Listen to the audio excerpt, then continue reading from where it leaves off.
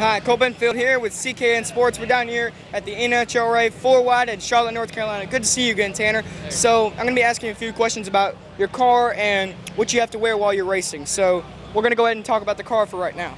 Can you go ahead and give us, like, what's the run that you do when you're down there on the track? So the first thing I'm going to do is I'm going to flip up all these switches except for these last two on this switch panel.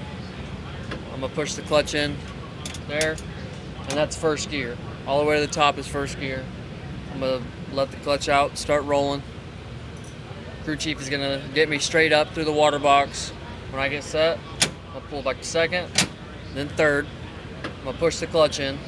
I'm going to set my line lock, brake pressure to 1,000 pounds, and I'm going to hold this button on the steering wheel. I'm going to rev it up to about 5,000 RPM, dump the clutch, get the RPM steady out to about 8,000, shift fourth, fifth, let go of the line lock, bring out across the line, push the clutch in, and get the car stopped. Then when the car's stopped, I'm going to pull this lever, and that's going to put it in reverse. I'm going to let the clutch out, back up, let the crew chief tell me through the radio, left, right.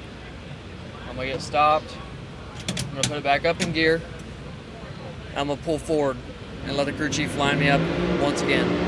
When the crew chief says I'm straight, I'm going to pull up to the guy that we have stopping me before the beams.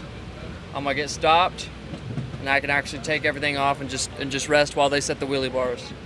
Jep, our guy that lines me up here, is going to bang on the hood and tell me to go ahead, push the clutch in, put it in gear, and get set to go ahead and pre-stage.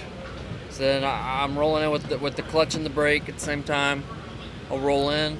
When I see my top bulb come on, my pre-stage bulb, I'm going to stop and make sure you keep it in first, but I'm going to stop, set my line lock to about 350 pounds. I'm going to hold this button, rev it up to about 3,500, 4,000 RPM, and start easing the clutch out to go in and stage.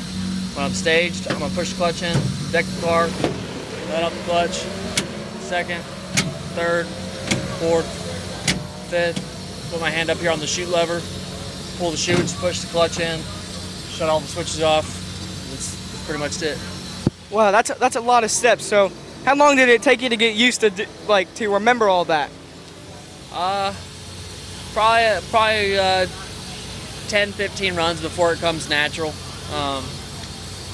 You know, it's one of those deals where you do it enough, you don't really have to think about it. It's about like riding a bike. Once you get used to it, you don't really have to think about pedaling. All that stuff just kind of comes natural, and you worry about looking at this light and shifting and hitting the tree the best you can. So, I mean, it's hot out here right now just wearing what I'm wearing. So, is it really hot when you're wearing your suit? Yeah, so in these cars we have to wear a Dash 15 fire suit, so you can feel how thick that is. So it gets pretty hot in here.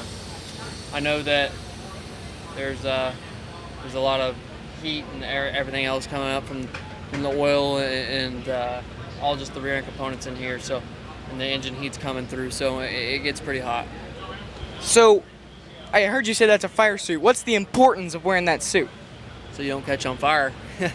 No, yeah, I mean, basically just keep you safe. You know, I wear this, and then I wear fireproof underwear underneath it to ensure I don't get burned. Okay, well, thank you so much for letting us interview you, and amazing car, and I hope you do good today and tomorrow. So thank you so much.